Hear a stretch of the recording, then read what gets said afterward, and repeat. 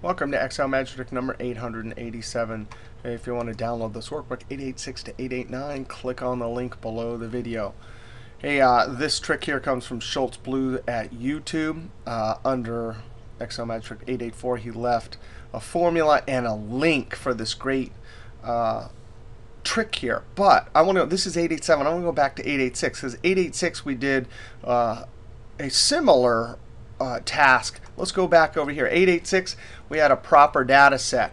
And we had a record, East, WF, and we need to list Fred over and across tabulated. So Fred needed to be listed for East Whole Foods. And we saw two great formulas so to in essence, look up any row header, column header, and extract the manager's name. All right, but check this out. Fred here, East Whole Foods Fred, is only listed once for East Whole Foods. Now look at let's look at 887.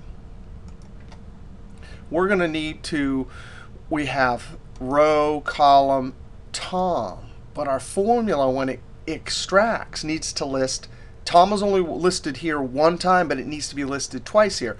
When it sees 3, 1, or when it sees 1, 3. All right, so let's see how to do this.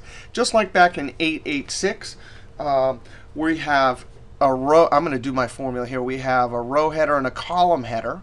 In essence, two criteria in two columns. So I'm simply going to join the 3 and the 1 together and compare it against these two columns joined. All right, so just back in 886, I'm going to say row header 3, and I'm going to lock it with the column reference locked, but not the row. We copy this way, it's locked. Move it down, copy down, dance and ants, move to 4. Join it with Shift 7, the ampersand, R1, and I'm going to lock that with the row reference. Now, this is saying is 3, 1 equal to, and now I'm going to highlight that, F4 to lock it, ampersand, join, that column F4. All right, so right now it's just asking a single question. Is 3, 1 in these two columns? Right, and we're going to get one true. If we highlight this and hit the F9 key, we get a single true, which represents the first record, Tom. Control Z. Now, we need our formula to not only say 3, 1, but also when we get over here, there's a 3 in the column header here and a 1 here. All right, so it's actually an either or. We're never going to get two trues, but we're going to ask two questions. In this cell, we're going to get the 3 here and the 1 here. So I'm going to put parentheses around this. And since it's an either or, and we're never going to get more than, we're not going to actually ever get 2, we can use plus. That's Boolean logic for or. And now we're going to do the opposite of what we just did here. Here it's 3, 1. But notice in this record set, the 3 is listed first and the 1.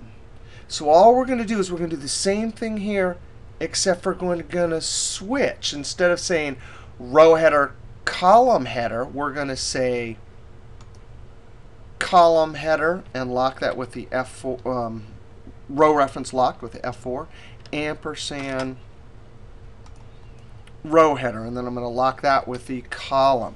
The cool thing about that is that criteria, in essence, is, well, actually, let's slap, we already have the second part of it. I'm just going to slap this right here, close parentheses. Now here it says 3, 1, and it's listed as row column, right? But over here, we switched it up. We tricked it. We're comparing it against the same two joined column, which have a 3 and then a 1. So all we did is we switched it. We just said, hey, I'm going to trick it. The column header, row header. That's why when it gets over to this cell, that green cell will be looking there, 3, 1. All right, so either or. Now that's going to give us, because of this operator right here, 1s and 0s. But let's just look at this. Right now, this better give us all falses. So I'm going to hit the F9 key to evaluate, and sure enough, it does. Control Z. Just for kicks, I'm going to Control Shift Enter. And I'm going to drag it over and then up. Now here, you could see that this little first part, F9, gives us false, false, false, escape. But the second part right here, F9, Boom, there's our true. Just because we switched the row and column headers, it'll find the first record, which is Tom. Escape. And now let's continue with this. I'm going to take this and for our lookup, I'm going to say 1 divided by, and I'm going to have to put that whole thing in parentheses to force that plus. Now, that's going to be the lookup array. If I'm going to highlight this and hit the F9, it gives us 1 and divide by zeros. That should look similar to what we did last video. We're going to use the lookup. The lookup value, I'm only going to get a 1, so I'm going to put a 1 as the lookup value, comma, the lookup vector, that's it, comma, result vector, that's what we want to return to the cell, F4. Close parentheses. All right, now, even though just a moment ago we did Control-Shift-Enter because we had only the array in the cell, the lookup vector for the lookup function can handle arrays, so you just have to Control-Enter. I'm going to copy it down, over, and I need to copy it up. All right, and so now we have our Tom, Tom, Sue, Sue. And we can do if error, 2007 or later. That works. If that's an error, comma, what do I want? I'm going to put double quote for show me nothing.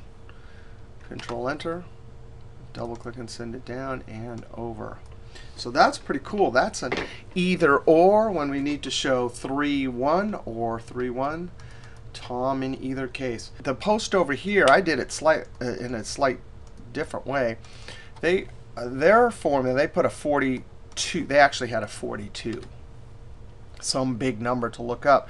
They ran this check right here times the second one. So whereas I joined them together, they just ran 2 arrays saying, are they equal? Multiplying is and criteria in Boolean. Then they had the plus, and then they ran 2 checks again with multiplying being the and finally the result vector. All right, lots of fun with Schultz Blues post here, and we'll see you next trick.